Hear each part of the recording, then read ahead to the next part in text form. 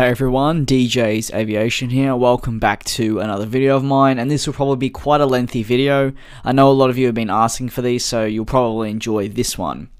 Today I wanted to discuss, is the A350 or 777X better for airlines?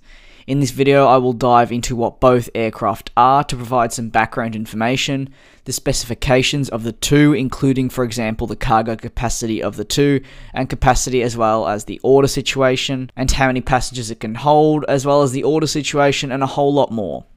Through all the information provided, or previous information you might know, I'd love for you to leave your opinions in the comments section, as I won't be voicing my particular opinion to avoid conflict. The overall answer then is simply up to you. I'll begin with a look at the Airbus A350.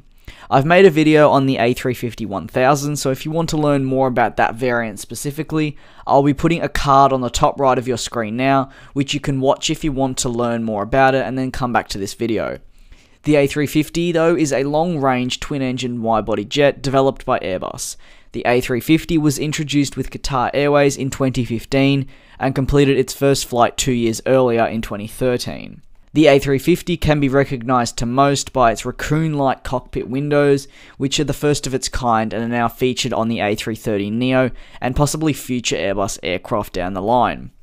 There are two variants of the A350, which is similar to the 777X, with the -900 and the -1000.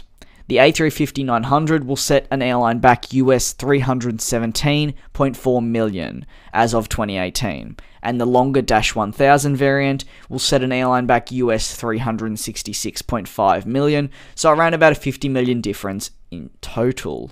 However, it is known for airlines to get a substantial decrease on the list price, usually, especially if it is part of a specific deal for a number of aircraft. Onto the 777X. I've made a video solely about the 777X, discussing both the -8X and the -9 variants. A card will also appear on your screen now in the top right, so if you want to learn a little bit more about this variant, feel free to click that and then come back to this video. I won't be going super in depth with the 777X though, so that's why I was just suggesting if you want to go and see that and you're really interested in that, feel free to do so. The 777-8X is the shorter and stubbier version of the 777X family, with the -9 being the longer length. It's similar to the 777-200 and 777-300 for some current visual reference. A huge feature of the up-and-coming 777X is the folding wingtips, which will adjust during flight and after flight to maximize its aerodynamic ability like the 787 does with its wing flex, and simply so it can fit into gates at airports without that particular airport having to adjust the gates like what was needed to be done for the Airbus A380. The 777X is more expensive than the A350. The -8 will set an airline back US $394.9 million, with the -9 at US $425.8 million. So for this one there's about a $30 million difference, but it is more expensive than the A350 as we mentioned. Now, for a lot of people, the price isn't a brilliant way at comparing them. However, similar to everyday life, for me, it's important to analyze what you are paying for. For example, this could be used in booking hotels. One hotel may be more than the other one, but when you weigh it up and look at your other options, the more expensive hotel could be worth it, as the added money becomes worth it due to, let's say, its features over a cheaper hotel. This is almost the case with the A350 and 777X. As we go further into the video and compare more, we may see that the 777X's added price is warranted, or we might also just see that the A350 is far superior as it's even cheaper. Either way, the A350 and 777X will be perfect alternatives for different airlines if they prefer to go with Boeing or Airbus. This is only something I want to quickly touch on, but that is the order situation. While this doesn't necessarily determine which is best for airlines, it allows us to see if an aircraft has simply flopped or done well. It's also important to realise that when we compare these two figures, the 777X has not been released yet and is only in the early stages of being ordered. At this stage, the 777X has accumulated 326 orders, with 273 being for the -9, which is the more popular version, and 53 for the -8.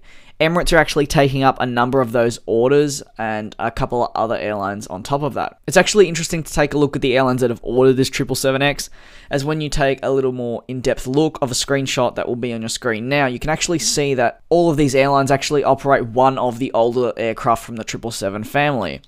It is also interesting to see the likes of Emirates, Qatar and Etihad, the big three as we like to call them, placing their faith in the 777X's hands. This has also been the case with the 787 as well.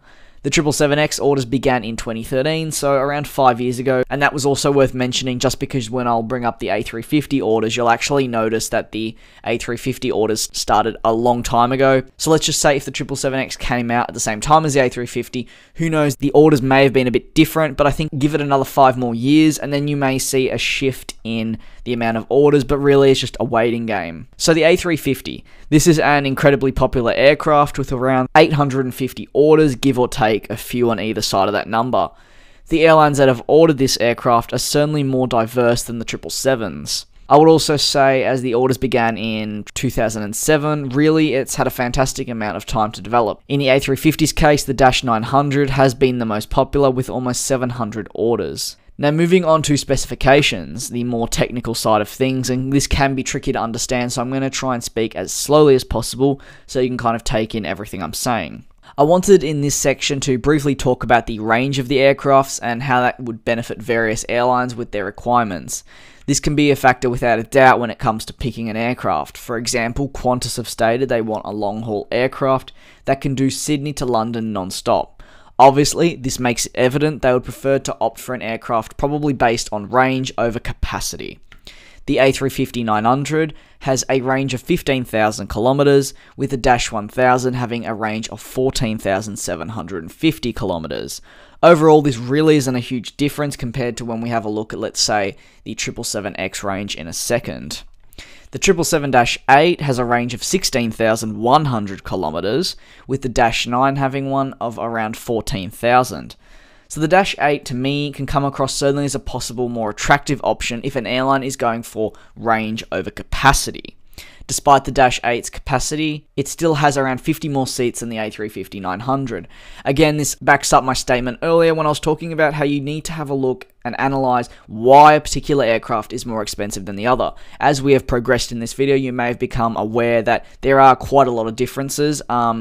They're not identical, but you'll start seeing that the 777X will fit more people and so on. And that doesn't necessarily make it better because, as I said, it's really down to the airline and what they prefer. Some airlines might just like the simplicity of the A350 and don't need those extra 50 seats, whereas some might. A factor I haven't looked into in previous comparison videos is the maximum takeoff weight and cargo capacity.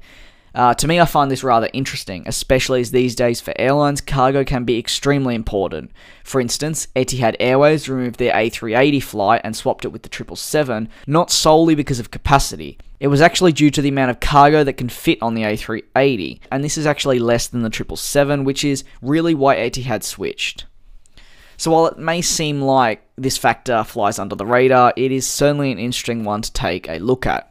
The A350 can typically hold 280 tons of weight when it comes to the takeoff, 316 tons if you were to use the 1000 version, whereas the 777X can hold on both variants 351 tons of takeoff weight, making the price tag now make even more sense. Continuing on, let's take a look at the cargo capacity of the aircraft. The A350 can fit 11 pallets or 14 on the longer version, whereas we don't necessarily have a number in pallets on the 777X, but we know it can hold around 230.2 meters squared of pallets. Now, I don't know how many it would fit. Maybe if a viewer works with this sort of thing, they might be able to explain it to me, but honestly, I'm not too sure. Seriously, this video could go on for a very long time, and I feel I've been going over this long enough. I'm pretty sure the video is going to be over 10 minutes, which is quite a shock to me, as I don't know the last time I had a video over 10 minutes. I'd love to leave this one up to you. Which do you think is best for airlines? The A350 or the 777X?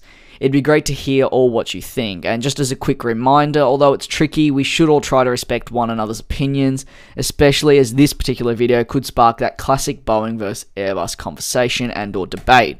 This is something I try to avoid in the comments because I just don't want to see conflict unfold. Either way, thank you all very much for watching another one of my videos. Feel free to subscribe if you're new and leave a like if you enjoyed the video. If you have more videos like these that you want to see, feel free to also drop them in the comment section. I'll see you all in my next one. Peace.